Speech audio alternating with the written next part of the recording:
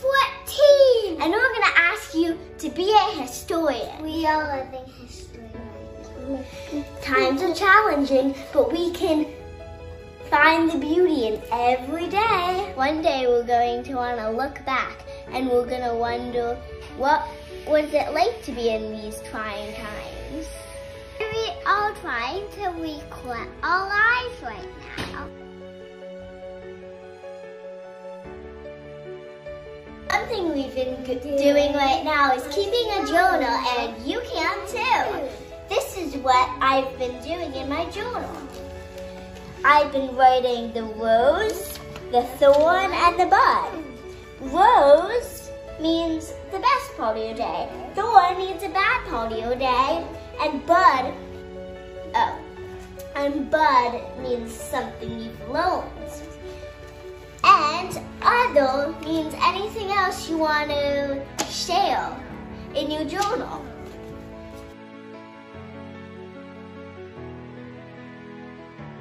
Write down what you're thankful for. Maybe you want to break it off from what the other things are.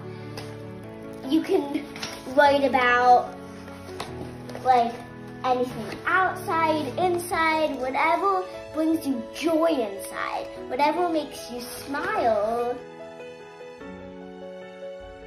There's a million right ways to journal and 0 wrong ways to journal. You can do it however you feel. You can draw a picture of what your day was like. You can draw how you're feeling.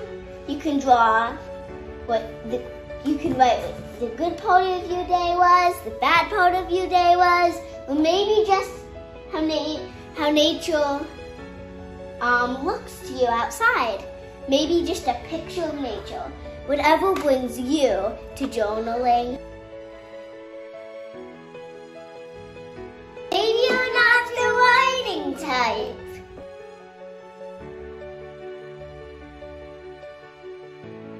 That's okay. You could record yourself talking about what you do every day. It's been a good day. We're doing a micro mission, and we've been having lots of fun doing it. We've been doing like backgrounds and setting up stuff. It's very fun. You should try doing one someday. Pictures do you think we should pick?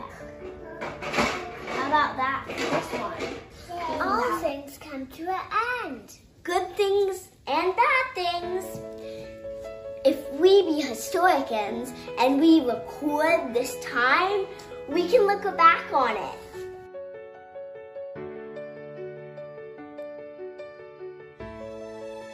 Be well, everyone.